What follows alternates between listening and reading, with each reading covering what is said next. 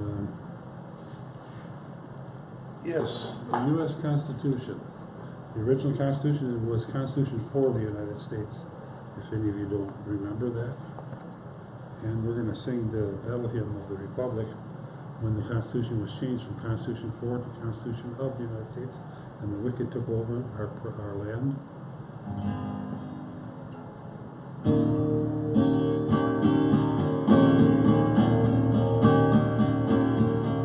Mine eyes have seen the glory of the coming of the Lord. He is trampling out the vintage where the grapes of wrath are stored. He has loosed his faithful lightning of his terrible swift sword.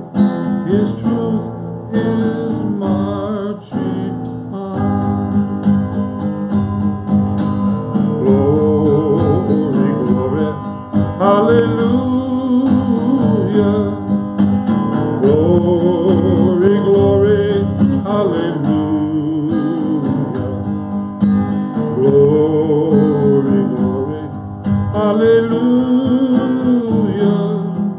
His truth is marching on.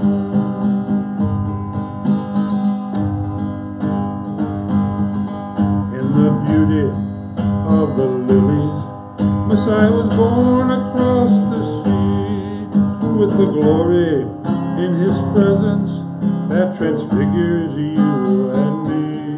As he died to make us holy, let us live to make all free, while God is marching on. Glory, glory, hallelujah. Glory, glory, hallelujah. Glory, glory, hallelujah. His truth is marching on. Hallelujah. His truth is marching on. Why did we fight the Civil War and sing songs like that? Because we're fighting for a Christian nation, a Christian cause, to deliver men from slavery, and guess what? They made slaves out of all of us by voluntarily putting us into a system that made us into corporations instead of personal individuals, and brought in the maritime law of the seas, which Satan loves to play in. So now we got a problem, and we are solving the problem little by little. You know, the kingdom and patience of Yeshua, the wheel of justice rolls slow, but it rolls sure and steadfast. And of course, I'm going to read about the re-inhabiting of the Republic. This is by Jean and her husband, Jean and David Carl Hertler. Jean Helen Hertler from Wisconsin. They were working with the Republic and the press team and helping them to do this. And so we give them honor for doing that. But I do say that they missed putting in 1650 before the Constitution came about, which was in Boston, where they were taking oneness Christians, putting them in jail, and they killed them because they wouldn't believe in the Trinity. They believed in one God, one body, one spirit. So in 1650, in America, blood was shed, but it continues back to the cross of those who would teach the truth and teach the real gospel of Yeshua the Messiah, the good news from heaven, the kingdom of Yahweh, the kingdom of Yahushua, the new Jerusalem, the same message that fits together with the city, Jerusalem, that heavenly Jerusalem coming down from heaven, the kingdom of God, of Eloi. Instead of the word God, we use the word Eloi. Not Elohim, that's the many gods. Eloi, like he said on the cross, Eloi, Eloi, Eloi, why hast thou forsaken me? He's saying, my God. And God is one. That's what means Eloi. He's Almighty God. He's not Elohim. The first administration in the first Congress of the Re-Inhabited American Republic, release of Chapter 21 of the Re-Inhabited. This was September 22nd, 2015. Chapter 21 continues the story of the Re-Inhabited American Republic while in infancy throughout the first administration and Congress, 2011 through 2012. Great personal sacrifice was invested by many who served in the various offices of the three branches of the interim government in both Republic National as well as the states. The success in setting up the interim governmental structure as the founding fathers intended is a testimony to the midnight oil that burned throughout the land. Traces of the spirit of early America were beginning to show character in her modern-day posterity, the children of those that started the America. Though not yet fully realizing the truth of her inheritance in the law form, birthed by covenant with the creator of the universe, the ever-yearning stride to regain what had been abandoned 150 years earlier was accomplished in spite of growing pains, a devastating enemy blow, and tares amongst the wheat. A hindsight view has proven 2020 vision in gaining understanding of the American Republic's near demise as necessary to shed the spiritual amnesia, get rid of the spiritual amnesia of her true identity, a stepping stone on the path toward the fulfillment of her prophetic destiny. Republic for the United States of America. The rebirth of the Republic. From the genesis of her birth in civil and religious liberty, discovering her identity and national purpose, what made her the mightiest, most blessed nation of the earth, to the door opening of the Great Depression that led to her slavery. In the midst of her great peril, the answer lies in awakening the American people to her identity, which leads to the uncovering of the real national treasure, the key to her prophetic destiny. A treasure. It's handed down to you and us from the forefathers. Acting interim governor of Wisconsin, Dean Henning's introduction. The story of the true story of American people and the Republic. This story is the true story of the American people and the Republic which sprang forth from their hearts. It is told as recorded by actual historical events and documents. Courage, humility, and character will be needed to read this book in order to fully understand its purpose and glean wisdom from the past. There is no intent to disparage any nationality, religion, or organization. Great peace have they which love thy law, and nothing shall offend them. Psalms 119, 165. This story simply brings to light those things, good or bad, which have shaped our thinking and culture to date. No matter how glorious or painful the exposure of this history may be, it is essential for us to know the truth, to be able to recover that which has been lost, stolen or irresponsibly turned over to those with evil intent. For those who seek the truth without prejudice, this record of events and history will be inspiring and liberating to the true reformation of the Republic our founding fathers bled and died for. This is the story of a people seeking to worship the God of creation, free from the tyranny of man and the bondage of the arch enemy of that Creator. And you shall know the truth, and the truth shall make you free. John 8:32.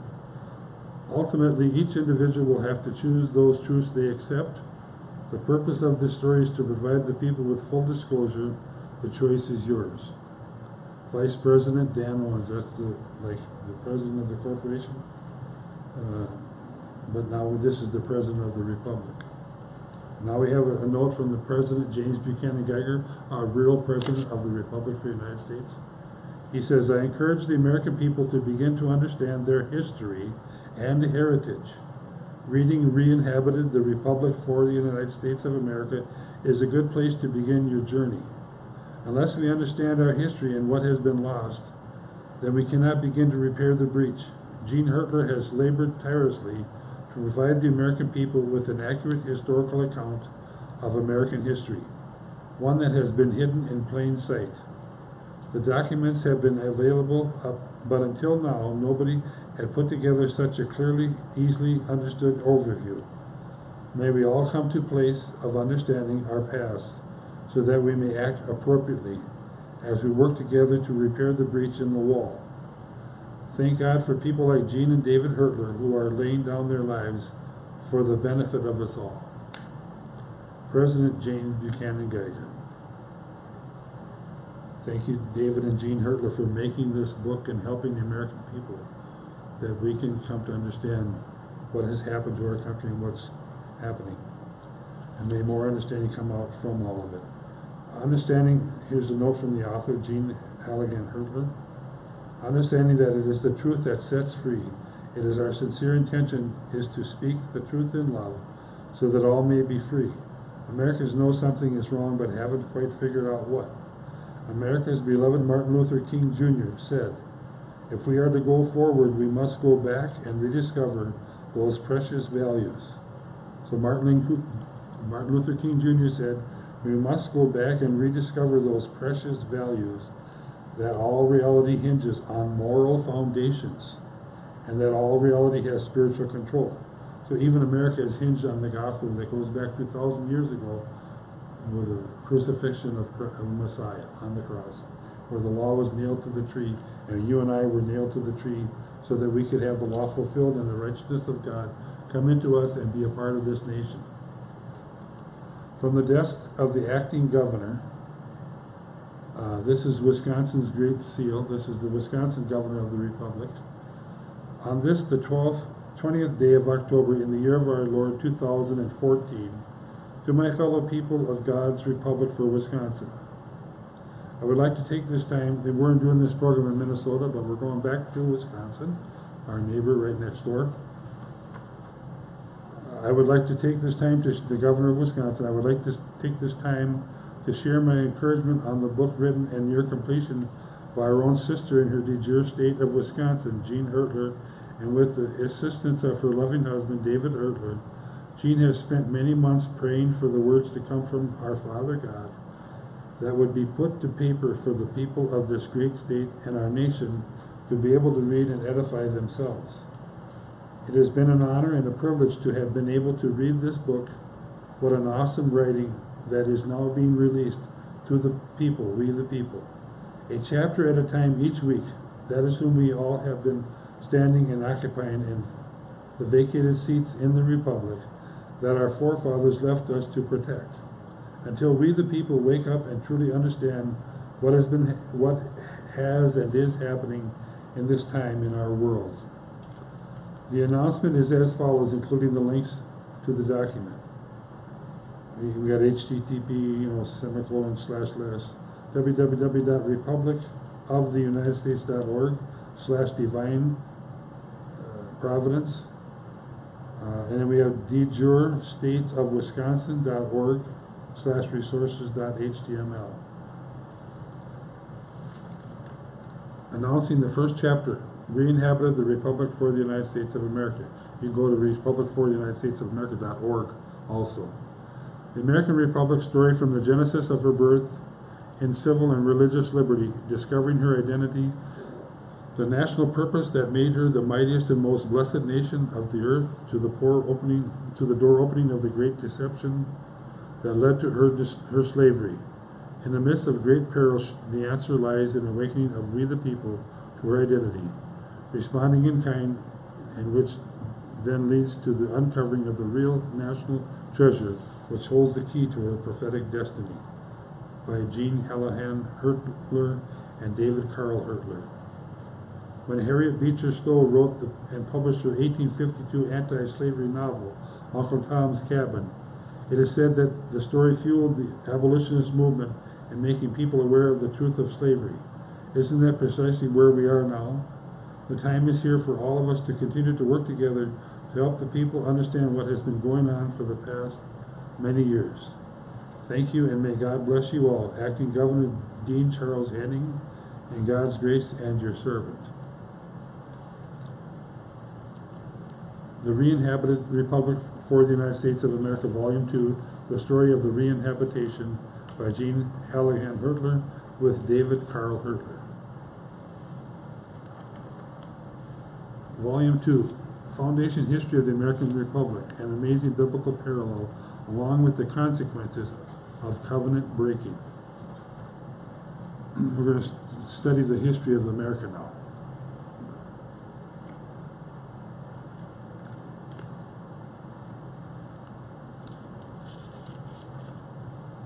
You are the children of the prophets and of the covenant of which God made with our fathers, saying unto Abraham, and to thy seed shall all the kindreds of the earth be blessed. Acts 3:25. America is included in that, okay? Now therefore, if you will obey my voice indeed and keep my covenant, then you shall be a peculiar treasure unto me above all the people, for all the earth is mine. And you shall be unto me a kingdom of priests and a holy nation. These are the words which thou shalt speak unto the children of Israel. Exodus 19:5. These are things that have to do with the foundation of America.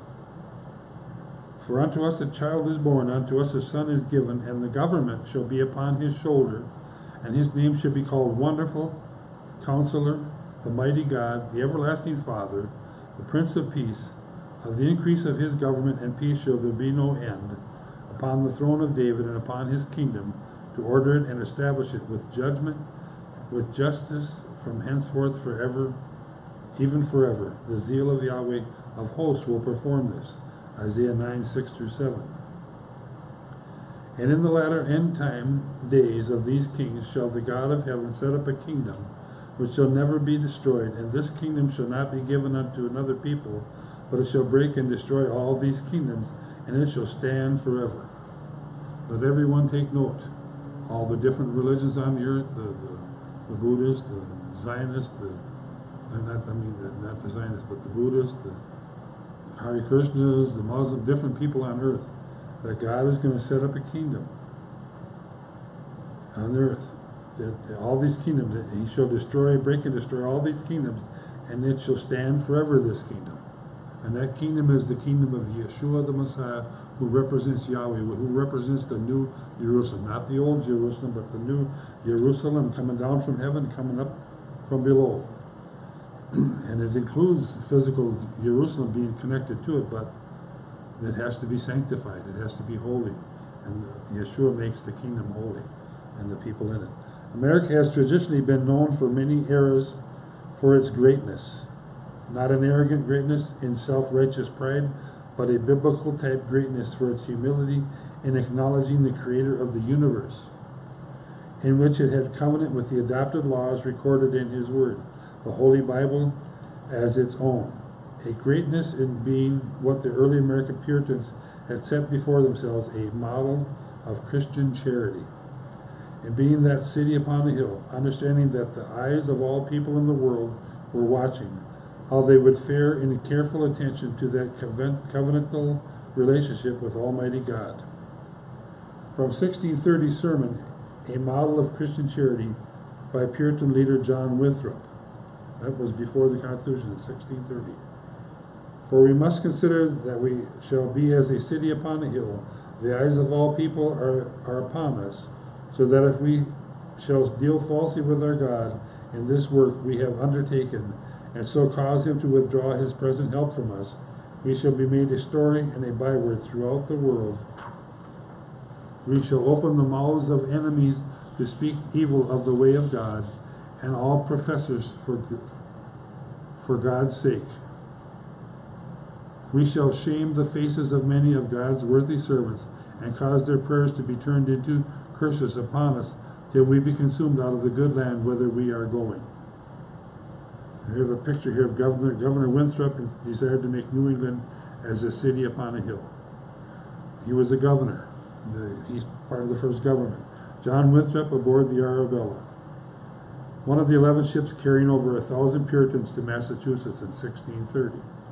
It was the largest initial venture ever attempted in the English New World, and granted by charter of the King of England to make a settlement of colonists among the Massachusetts Bay. The Puritans were inspired in their vision to model rightful living of biblical standards, as they sought to be a beacon to the rest of the world in Christian charity. We shall be as a city upon a hill. The eyes of all people are upon us. Keeping Almighty God forefront in all of their ways, carefully holding true to their covenantal relationship with him, was their insurance to avoid shipwreck, as well as the sure way to provide for their posterity.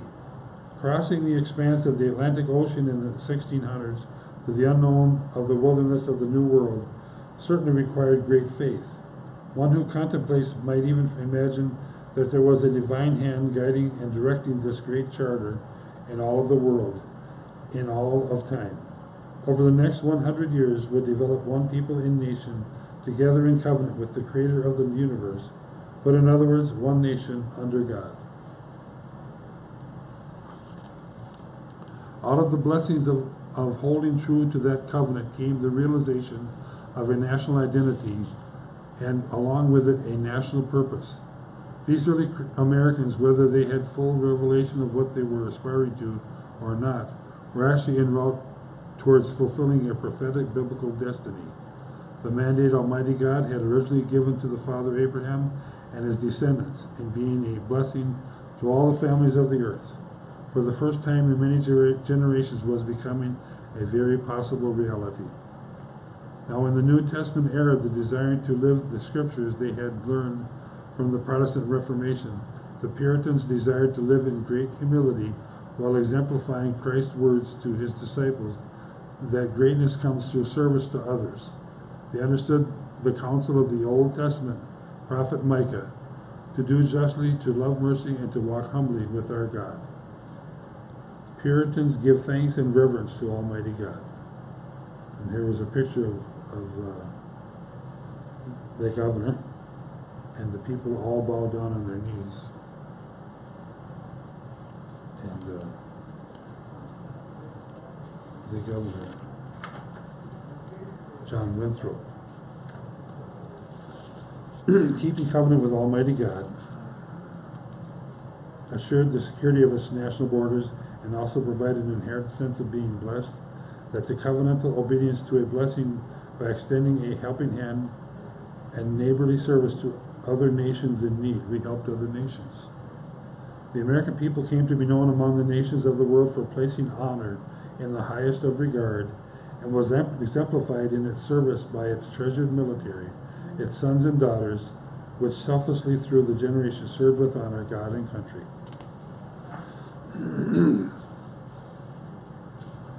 Not for self, but country, honor, courage, commitment.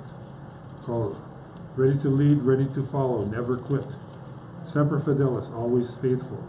Aim high, fly, fight, win. Born ready, always there. And Almighty God's faithfulness, even when those he covenants with are not faithful, he has always had a remnant throughout the time that has put him first and has loved him with selfless devotion. And so it was a remnant that broke away from the motherland of Great Britain even before the Puritans 10 years earlier. In 1620, the Pilgrims came to the New World, referring to themselves as the New Israel, while identifying with Old Testament Israel in crossing the expanse of the Atlantic, as they sought the freedom to worship Almighty God according to the Scriptures they had learned in the Protestant Reformation. The Pilgrims' Mayflower Compact was written in 1620 and was the first governing document of these people as a new covenant for the New World. The Pilgrims, okay, I just read that. The Pilgrim signing of the compact on board the Mayflower, November 11th, 1620, painted by T.H. Matheson. That was the picture that I have here. It's too small to put on. And so again, the remnant known as the Puritans had followed suit, making a covenant with Almighty God. The Puritans in 1630 were guided by a model of Christian charity in their declaration of the crown rights of Yeshua Messiah.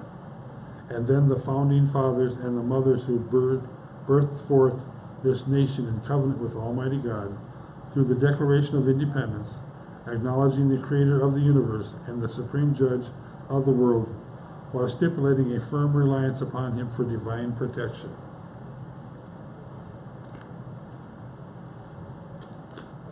They understood the depths of the meaning of liberty. Let me read that again. They understood the depth of the meaning of liberty. You know, the Dark Ages wasn't too far before that, because they knew intimately the persecution and bloodshed it took to achieve it. They knew it was God-given, but that they must be responsible to take action through faith to secure that liberty as unalienable.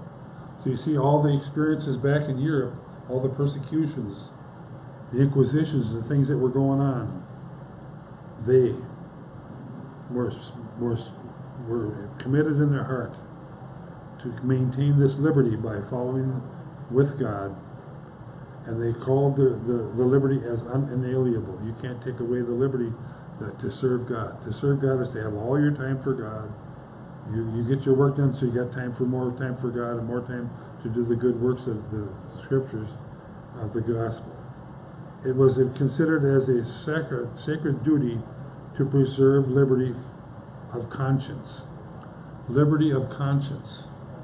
Today the conscience, a lot of people's conscience are burned with a hot iron, and they've gone away from God, gone away from this liberty conscience, as key to their relationship with the Creator through their Protestant faith in what was described as a religion of liberty.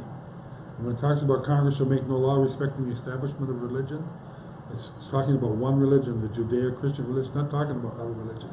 People came here and lied and said, oh, America is for all these other religions. No, we wanted to help people. But that doesn't mean the liberty is for them. It's not designed for them. Even the Bible teaches that the wicked cannot find liberty. They can steal it only. They can't create it. They can try to create it, then they're doing righteous deeds, while at the same time being wicked. You can be half wicked and half righteous, but that's not good according to the growing of a tree or the growing of eternal life. At the birthing of the nation, the American revolutionary leader Patrick Henry had said, and remember, Patrick Henry warned about the legislation becoming smaller and smaller people with more and more power in government, because our Democratic side was weak, where the Republican side was strong.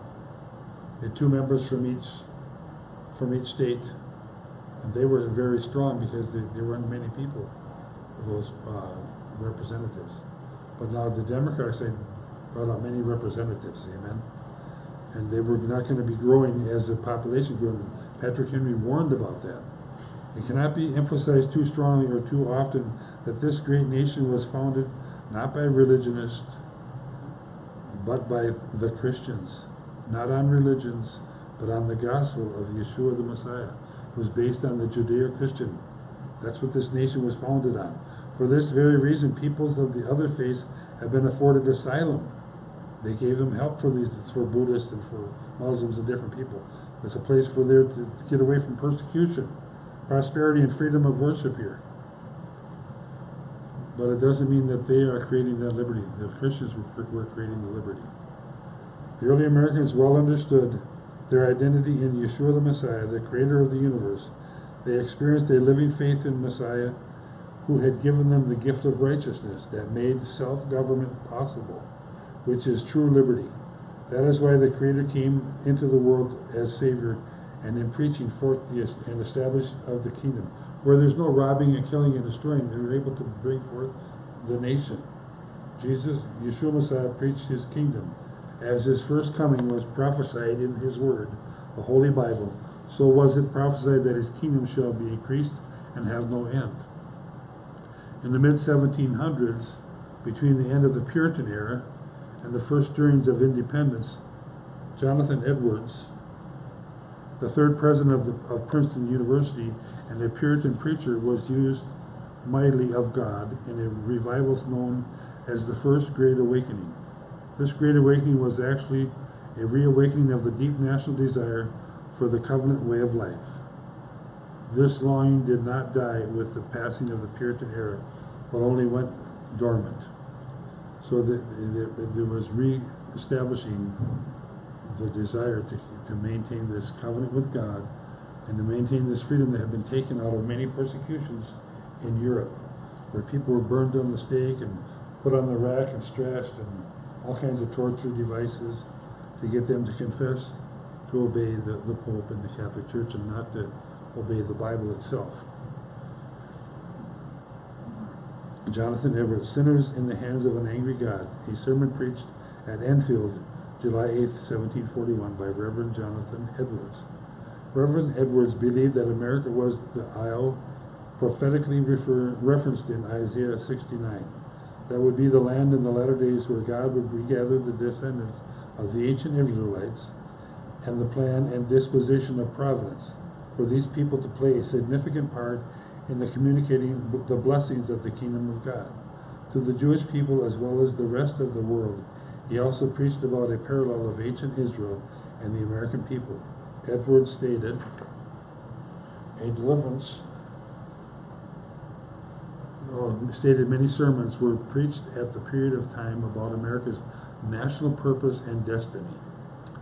A deliverance out of the hand of the king of Assyria is often used by the prophet Isaiah as a type of the glorious deliverance of the church from her enemies in the later days. Most of them projected the belief that this new nation was the fifth kingdom, the stone kingdom. Prophesied by the Old Testament prophet Daniel, America was designed to complete the work that the Reformation had begun and smash the feet of the Babylonian image and bring liberty and justice for all to the whole world. This was the original American dream. Our national purpose, it was not secular, but neither did it establish a religion. It establishes God and His Word as King and put all men and religions under His authority. The image of King Nebuchadnezzar's dream of the succession of oppressive world empires from ancient Babylon to the present mystery Babylon, as prophesied by the Old Testament prophet Daniel. The stone that was cut out without hands strikes Nebuchadnezzar's corporate image, Daniel chapter 2. Europe was hopelessly rooted in monarchies and feudalism, but America had shed those tyrannical ideas. The spiritual stir would burst forth an unquenchable desire that would produce a new generation of clergymen who would help to prepare America to fight for her life in the coming war for independence. We can see if I can take this paper out, see if I can show it on YouTube here. So I can get it on the camera, get some of the visual of that. We'll explain some of this in a minute here. One of the people's saints for the defender of liberty. It says on the bottom, it says, all of the people's saints for the calendar of liberty, 1852. And we see the snake, dragon, Catholic Church with the bear, and other things on the left here, the beasts. We see the kind of things that the priests hold, these poles and stuff. And then we see liberty, man riding on this, the sword says eloquence, truth, it says on the shield truth. One of the people's saints for the calendar of liberty, 1852. And that's just one of the people's saints, this guy riding with the calendar, with the shield and the sword, and slaying the dragon there, see the dragon, the false church and all that. And then there's a woman looking up, lifting her hands up. And the dragon's got his claws on her knee. Got his claw on her knee. That dragon picture. And there's people in the background with one of the soldier, 1793, printed in the background there. So we'll put that back in the folder here. Thought I'd give you a little picture of that. And it's gonna, in the back of it we can read about it. The artist registers the widespread American sympathy with certain revolutionary movements in Europe. More specifically, the print extols Louis Kossuth, the Hungarian patriot who led in 1848 revolt against the Austrian imperial dominion of Hungary. Kossuth's center comes to the aid of liberty, fallen at the left, against Austria. Wow, that's what that thing is. Which is shown as the three-headed monster. The monster represents the alliance of the throne and altar, the monarchy and the papacy. Its three heads are those of a dragon with clerical hat and papal tiara, the Vatican, a wolf with a crown, Austria, and a bear with an eastern crown, probably Russia, Austria's ally. Around the monster's neck is a pendant with the Jesuit insignia. Kossuth steps from a railing into the ring, wielding the sword of eloquence and confronting the monster with a shield of truth, which reflects the face of a prelate, probably Pope Pius IX. Kossuth also carries a flag with a liberty cap surrounded by stars, the liberty cap being just above his head. The hero is cheered on by representatives of various nations, waving their respective flags and watching from behind the railing. These include, left to right, an American, an Italian, and a Frenchman who carries the flag of the Revolution of 1793. Liberty, meanwhile, has fallen. Her sword lay broken on the ground, while her left foot still presses on the monster's tail. She raises her hand towards Kossuth in an imploring gesture. The Liberty of Congress impression of the print is inscribed with a note, probably contemporary, in pencil saying, "Fight for us." So Liberty was that woman down at the bottom. And this guy from Austria is fighting the beast. When God pours out his Spirit in a major way, he seldom concentrates on just one area. The fires of revival were also fanned to flame throughout England by a young preacher known as George Whitefield, 1714 to 1770. George Whitefield. As the pulpits of Bristol, England were closed to him by jealous pastors, Whitefield began to preach in the open. Burdened for those in less fortunate and perhaps loathsome lifestyles, he would draw crowds by thousands in open-air preaching. Resolved to bring them the gospel of Yeshua the Messiah, tens of thousands are reported to have experienced new life in their conversions all throughout England. A picture of George Whitefield preaching on the Word in Spirit, 1749. Whitefield came to a belief or realization that he was called of God to his friends, General James Oglethorpe's new colony in America, Georgia. He was anxious to join his Christian friends in America because he dared to trust that his preaching might help create one nation under God, 13 scattered colonies united with each other. Under Whitefield's anointed preaching, Americans throughout the colonies were beginning to discover a basic truth which would be significant foundation stone of God's new nation, and which by 1776 would be declared as self-evident, that in the eyes of their Creator, all men were created of equal value. By the sovereign act of Almighty God, and through the obedience of a few dedicated men, the body of Messiah was indeed forming in America. Throughout the almost universal and simultaneous experience of the Great Awakening, by the outpouring of God's Holy Spirit, Americans began to become aware of themselves as a nation, a body of believers, which had a national identity as a people chosen by God for a specific purpose. They were to be not only a city upon a hill, but a genuine citadel of light in the darkened world. As the Pilgrims and Puritans had seen and experienced it, but had now all passed on and gone home to glory, it seemed as though the vision of the covenant relationship had died with them. You remember that Christmas was unlawful in America in the beginning? Now through the shared experience of coming together in large groups to hear the gospel of Yeshua Messiah, Americans were rediscovering God's plan to join them together by His Spirit in the common cause of advancing His kingdom. And further, they were returning to another aspect of His plan. They were to function in a covenanted nation, not as an isolated individual colonies. The land had been awakened again, and now the land was a giant and a growing of one at that. It is a matter of God's timing in all things, and always according to His unfolding prophetic word. The Lord, through the preaching of this covenanted man, George Whitefield, was uniting the 13 colonies in such a profound and deep way that few people even realized at first what was happening. Wherever Whitefield traveled, he was preaching the same gospel, and the same Holy Spirit was quickening the message in people's hearts, regardless of their denomination. All were accepting the same Christ in the same way. He was the first man to cut across denominational barriers. At the same time, geographical barriers became no more significant than denominational ones. They were beginning to discover a basic truth which would be a chief foundation stone of God's new nation, and which by 1776 this phenomenal movement of faith swept the American colonies, helping to unite them prior to the Revolutionary War. This revival, which lasted about 25 years, left a permanent impact on American Protestant church members, resulting from powerful preaching that gave listeners a sense of a deep personal relation of their need of salvation by faith in Yeshua the Messiah.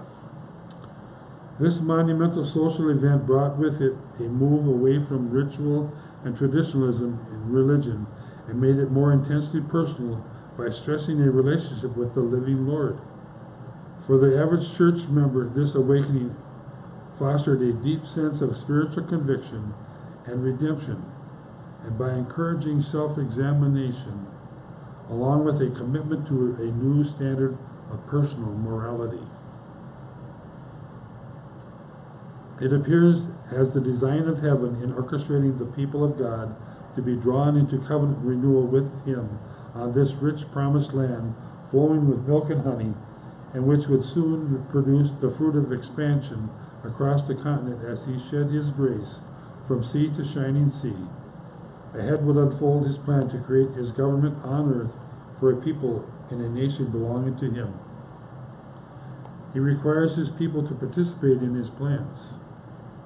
Although the author of the universe will work through whoever and whatever He chooses in His divine plan, there is a special part for those who fully surrendered and filled with His Spirit. His devoted sons and daughters are compelled by His Spirit, enabling them to move heaven on earth, or on earth as it is in heaven, in participating in the unfolding of His prophetic word and the dominion mandate to be a blessing to all the families of the earth.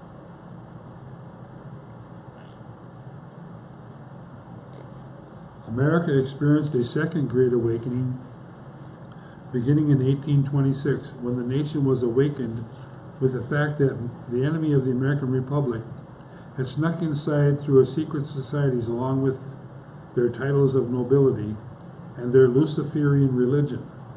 Because of this awakening and national repentance, there was an encounter of an outpouring of God's Holy Spirit, which brought a deep spiritual renewal in America.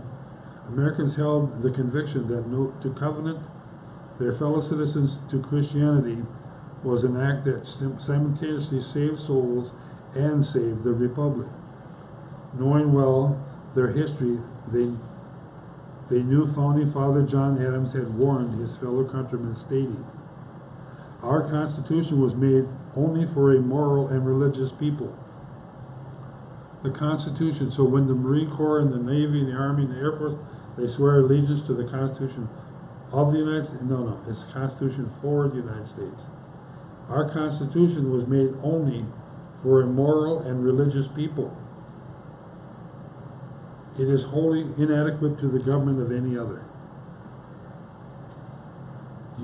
John Adams, the statesman.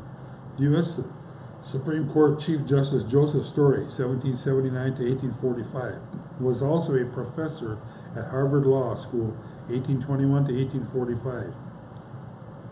He wrote tremendous influential works, including commentaries on the Constitution. In his commentary of the First Amendment's original meaning, Justice Story ensures, "There is not a truth to be gathered from history more certain or more momentous than this, that civil liberty cannot long be separated from religious liberty, without danger and ultimate without destruction to both. Wherever religious liberty exists, it will first or last bring in and establish political liberty." There is no liberty without religious liberty, is what he's saying there. U.S. Supreme Court Justice Joseph Story. That's when the Supreme Court was doing good and not following Satan. Supreme Court Justice Joseph Story. In May 1854, Congress of the United States of America passed a resolution in the House of Representatives which declared, "The great vital and conservative element in our system is the belief of our people in the pure doctrines and divine truths of the gospel of Jesus Christ," or Yeshua the Messiah. Capital of the United States of America, 1846, is a picture of it here. Because of the national sin in breaking covenant with Almighty God, by not following through with its Declaration of Independence, its national birth certificate that declares that all men were created equal. We have a birth certificate, all men are created equal. The bondage can only increase until the American people cry out to Almighty God for deliverance and jubilee. She is yet to be awakened to her prophetic destiny as a city upon a hill, in fulfilling her call to be a blessing to all the families of the earth by proclaiming the way of true liberty, America has an important role in the divine plan, though we acknowledge that she is only part of the kingdom of God as a universal kingdom.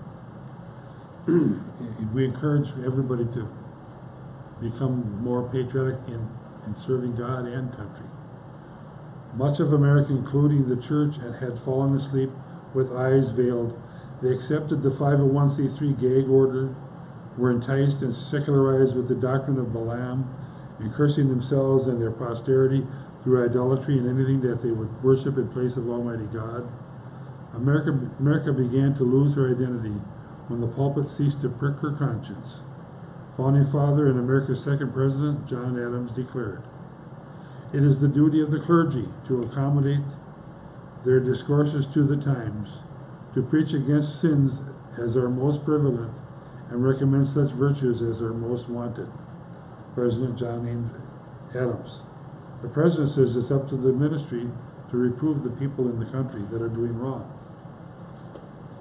and to recommend virtues as are most wanted, that are needed. And I encourage people to read the Proverbs every day, to study the Proverbs, to get the treasures out of the Bible to help America and its people. John Adams declared, enslaving the black race and in mistreating of the natives, first Americans, America had plagued itself and its posterity with the curses of disobedience. As pointed out earlier in the American Republic's history, the earliest of Americans made covenant with Almighty God and viewed themselves in parallel with Old Testament Israel. In light of this profound history and in parallel with biblical patterns, one might contemplate a response of Almighty God by his raising up a modern day or new Babylon to discipline America, just as he has done in the Old Testament times with King Nebuchadnezzar, and conquest and establishing his kingdom known as Babylon. As Almighty God has throughout time raised up other nations or people as his rod of correction for his own people, the conquering people have their own ungodly agenda, which unknown to them God uses for his own purposes. So the corporation that took over America is actually creating more biblical people that are going to come up out of America. In biblical contemplation, we would think of the new modern-day Babylon prophetically as Mystery Babylon, as stated in the book of Revelation. We think of the word mystery because of its secret or hidden government, as the names of corporations at law are spelled in all capital letters. We make note of the precise spelling of mystery and Babylon in the book of Revelation, specifically in chapter 17. Nothing takes Almighty God by surprise.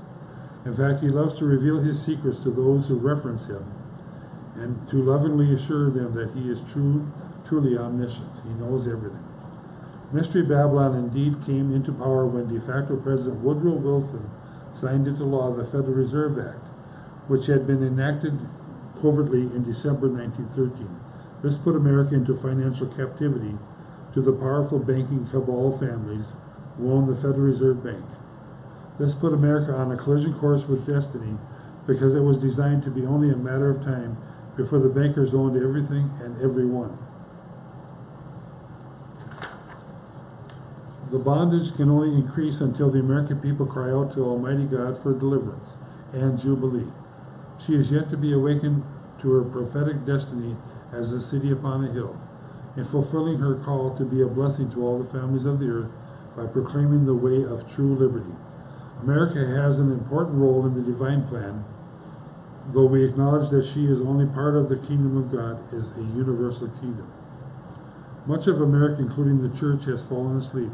With eyes veiled, they accepted the 501c3 gag order, were enticed and secularized with the doctrine of Balaam, and cursing themselves and posterity. Founding Father and American President John Adams declared, the duty of the clergy to accommodate their discourses to the times, to preach against such sins as are most prevalent, and recommend such virtues as are most wanted. We need to go back to the Republic, I know that.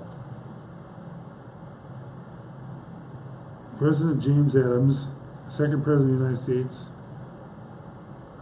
birthday of John Adams, let's see, Parish Church, both Adams and his son, President John Quincy Adams, are buried at the church. Adams was one of the leading advocates for the creation of the Continental Navy. He drafted the first set of rules and regulations for the new Navy. He was able to convince the Congress to pass an act providing a naval armament, which was less than he thought was necessary, but at least provided for the equipping of 3 frigates, the Constitution, these are boats, the Constitution, the United States, and the Constellation, U.S. Navy photo. In God's grace, He has always preserved a remnant to Himself. He remains faithful to His covenant, even when others are not. His prophetic word will not return void. He preserved a remnant with a flame of true patriotism that remained within the small core of Americanism. The sacred fire of liberty carried forward, chapter 2. We're going to go into that a little bit. We're getting close to the end. We've got 7 minutes left, folks. Okay. By the honorable members of the military armed services and passed to awakened American patriot leaders. The Sacred Fire of Liberty, Colossal Hand and Torch Liberty, 1876. Those closest to understand duty, honor, and commitment to God and country, those who took a lifetime oath to the Constitution, the supreme law of the land. We got to remember we've got a fake Constitution. Constitution of is a fake one. Constitution 4 is the real one. The supreme law of the land, the military, have always had Christian patriots amongst their ranks who have passionately held the torch of liberty. Those faithful patriots have been awakened for decades with knowledge that the enemy was lurking within, as they could smell a rat in a woodpile. In duty and honor, they have done their best to pass the liberty torch by teaching their subordinates the true American heritage, while also training them in the Constitution, the supreme law of the land. And the Constitution 4 is the supreme law of the fake maritime law, not the real maritime, the imposters. We call to your attention one such honorable gentleman, Carl Miller, a highly decorated hero of the Vietnam War. Mr. Miller served in several operations where he was many times seriously injured, and reports having miraculously escaped death numerous times. He credits divine intervention and Almighty God's providence for preserving his life so that he may complete the most important mission of his life, that of teaching others the importance of the Constitution, its meaning, and how to preserve it. While serving in Vietnam, Mr. Miller was inducted into the top secret project, Blue Book, where certain of his superior officers will pull aside their top soldiers and teach them duty, honor, country, and pride in the corps, while also teaching them history and various kinds of programming that was taking place in the U.S. government. They were taught the Constitution to the degree that they were required to be able to recite it just as they would any manual of arms. Mr. Miller advises that this program took place totally top secret in order to not offend any chains of command or incur any presidential problems similar to what happened with General MacArthur. Mr. Miller explains that these honorable military officers jeopardized their careers in order to achieve the results of their men being instilled with these core items and the ability to carry forward the torch of liberty. Mr. Miller also advises that this top secret project was conducted in many of the military services in Vietnam, such as the Marine Corps, Air Force, and the Army. As a civilian, Mr. Miller has carried forth duplication of his training, in which he describes as transferring the flame that was instilled to him to other Americans. We salute Mr. Miller and all the other loyal patriotic servicemen, women, and officers for their faithfulness to God and country. We understand that there was a great price paid to carry the torch of liberty, one that has ensured the flame of liberty to endure today. With a very deep sense of gratitude, we thank you, sons and daughters of the Republic. And you can go see a park bench on Fort Snelling, out by the airport, and it says, "To the sons of the Republic." It was put on there by the daughters of the Republic. It's a park bench overlooking the river there, not far from not the roundhouse, but this side of it, north of it. past the barracks, the end of the barracks, the big building barracks anyway. Very deep sense of gratitude. We thank you, sons and daughters of the Republic, sons and daughters of the Almighty God. One day in the not too distant future, you will surely hear our Creator tell you, well done, my good and faithful servants. This story serves as a threshold in going forward in time and bringing into light that it is the same genre of honorable and faithful military leaders who seek to end the insane spiral towards World War III as being orchestrated by the cunning, ambitious, unprincipled men, as President George Washington referred to them, while also desiring an alternative to a corporate CEO as their commander. George Washington in military service, Washington receiving a salute on the field of Trenton. They were tired of taking dangerous orders that bring their colleagues, friends, and their military family into harm's way around the world for reasons they were well aware were to enrich the pocketbooks of a few banking cartel oligarchs in the world.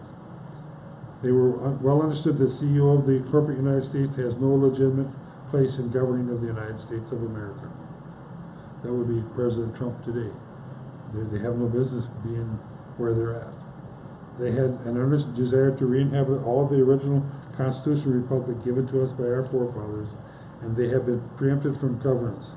Having nurtured the flame of liberty for many years, the time was ripe, and their plan was lawful to bring remedy to all these regards.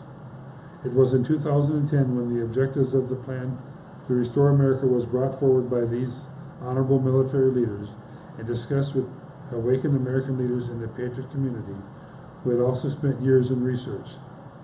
These leaders and lovers of liberty realized that Congress had never repealed the original constitutional republic. So you see, even the military is behind the restoration of the republic. And it's a slow wheel that's turning, folks, because they have to get rid of all the devils, right?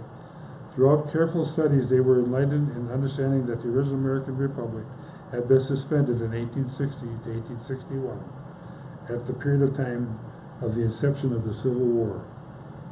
The honorable military leaders, lovers of liberty, discovered that the original constitutional republic had been shoved aside into dormancy when the House Union was divided. The cunning, ambitious, unprincipled men that President Washington had warned about in his farewell address had indeed crafted a plan in their counter-reformation agenda. They well understood that a house divided cannot stand. And this is what we're going to go into more in the future, folks, on. We're going to study the American Republic's reinhabitation. And the program is almost over with, folks. We had a picture of Benjamin Franklin here coming up next on the next program. We'll get it back into the book, folks. In the meantime, let's pray that more and more people will come to the republicfortheunitedstates.org and study what's been going on and sign the Declaration of Independence themselves. It doesn't have to be just a few people anymore. We can all sign it, the original documents of America, and get our lawful birthright back, and get rid of this de facto government that's over us, and get rid of the Federal Reserve, which is Trump is in the midst of doing, even though he's the head of the corporation. He's working with the Republic to turn it back over to the Republic. And we're over